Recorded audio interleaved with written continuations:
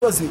You know, so my grandmother just could not relish the taste. Right, so she just say to eat or not to eat, I can die anyway. Right, so right. just give me back the chicken foot and me beef and me pork. So she just continue on the road to death. Oh man. I learned from that young age that these things were not good.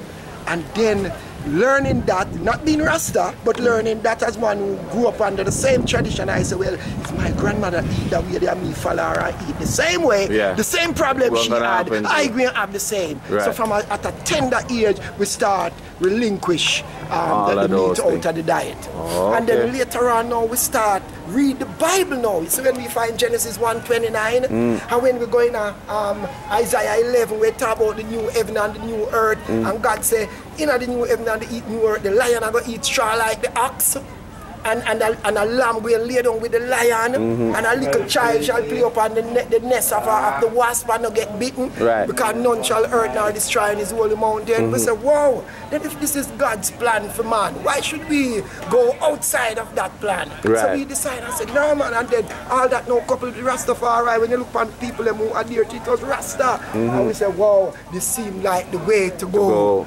And I've been doing that. I'm 57 now. Wow. So I've been doing that over 40 years.